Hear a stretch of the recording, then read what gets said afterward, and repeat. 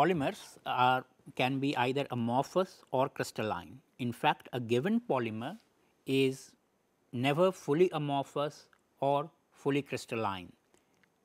A given sample of polymer may have regions of amorphous phase and regions of crystalline phase. Such a state is called semi-crystalline.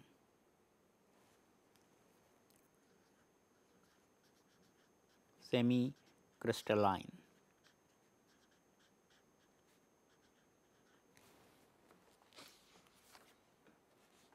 So, here schematically a two-dimensional schematic of a semi-crystalline polymer is shown.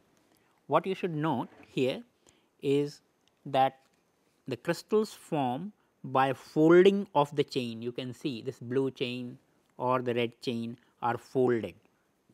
So, the first point is that there are both amorphous region, you can see there amorphous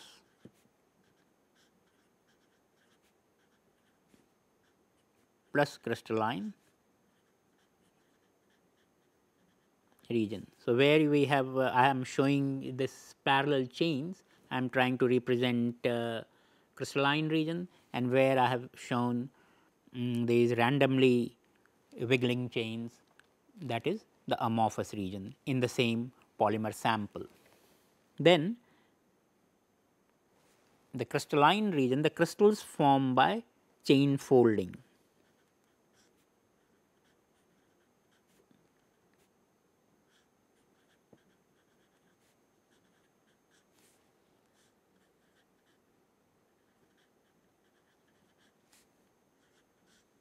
By folding of chains, which really means, and this is a very important point, that length of a given chain is much longer than length of the crystal. So, for example, the green chain, if you see, is much longer than the length of the green crystal, which is much smaller. So, the chains are much longer than the dimensions of the crystal. Chains are much longer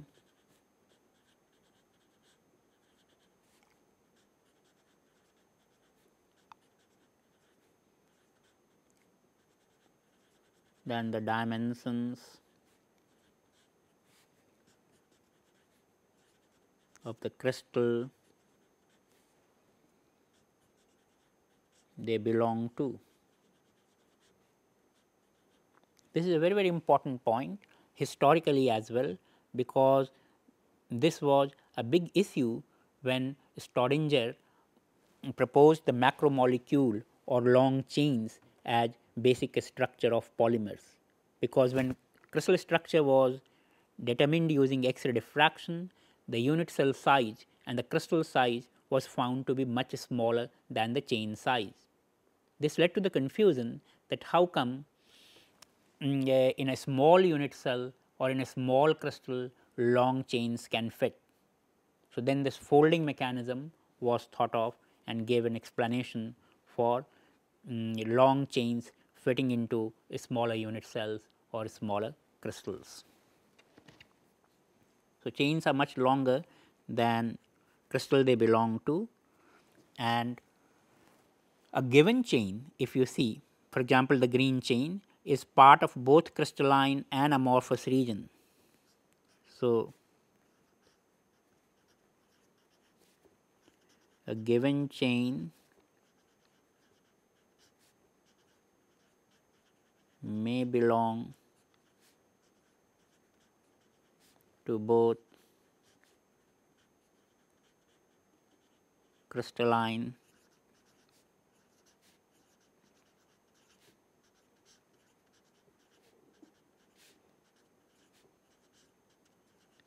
and amorphous regions, and at the same time if you look at a given crystal. So, for example, this crystal, look at this crystal, this is a single crystal, but then part of it is coming from the blue chain and the part of it is coming from the red chain.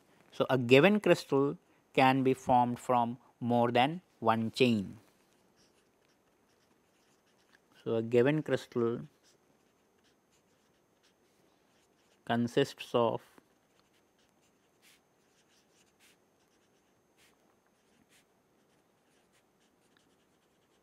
more than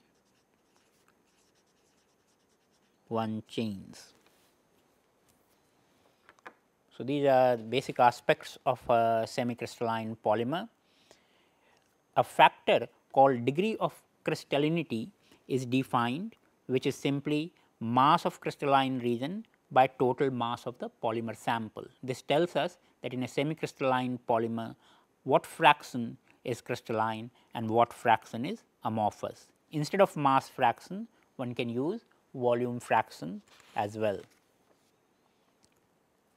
Now, what are the factors? There are certain aspects of polymer, certain aspects of crystallization of polymers which depend upon the structure of polymer, structural aspects of polymer. So, these factors are now listed. So, one of the factors is length of the chain. If you have long chain, that is, if you have high degree of polymerization, then these chains are less likely to crystallize. This is simply because long chains are more likely to get entangled, more likely to get entangled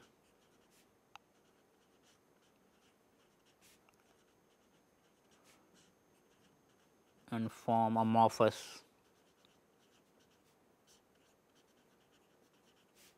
regions. So, longer chains are less likely to crystallize. Another factor which affects is branching. If you recall, there is a polymer backbone, and on that backbone sometimes you can have side branches.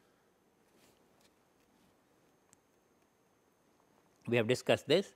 So, if you have now branched chains like this, it will be more difficult to fold them and pack them periodically. So, these branches will come in the way of packing, crystalline packing of the polymer chains.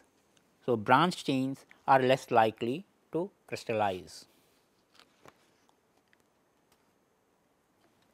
Now, if you have copolymers, then we discussed variety of copolymers, random, block, Kraft and alternating.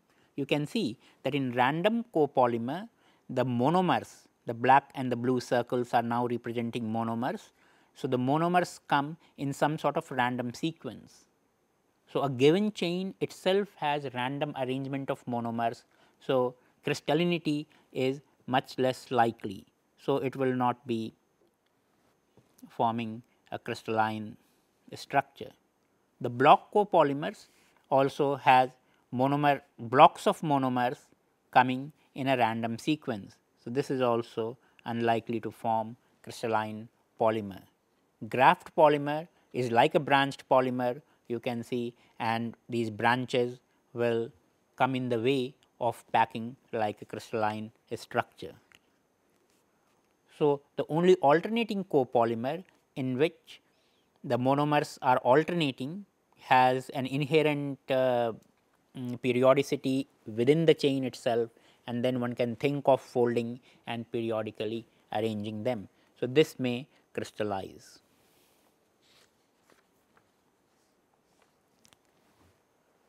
We have discussed tacticity or stereoisomerism, and if there is a special side group, those special side group can come on either side of the main backbone.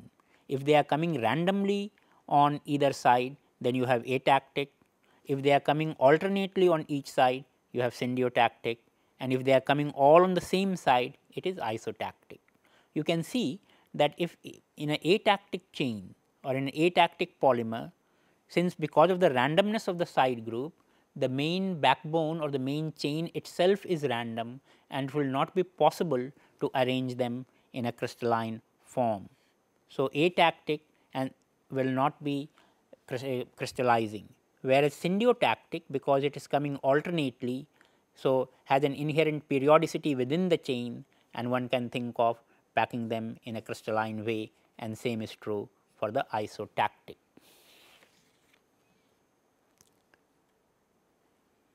The final factor which affects crystallization of polymers is plasticizers. Sometimes low molecular weight additives are added to polymers to prevent crystallization.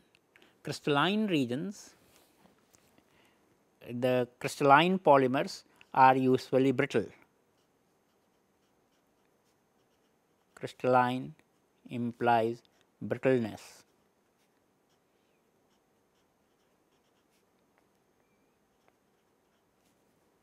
Whereas amorphous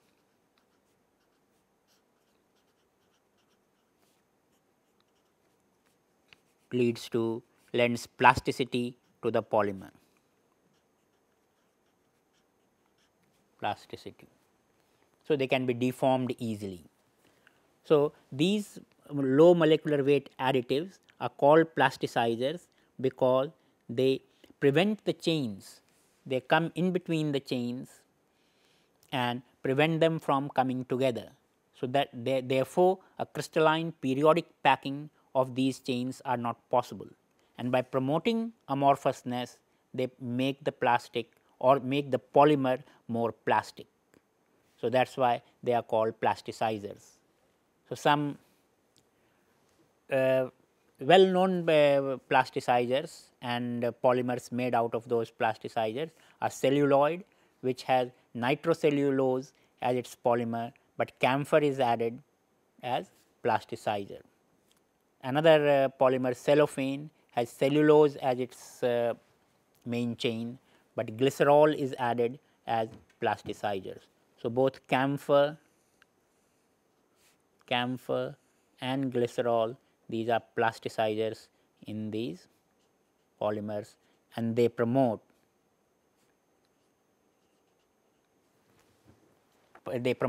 amorphous structure.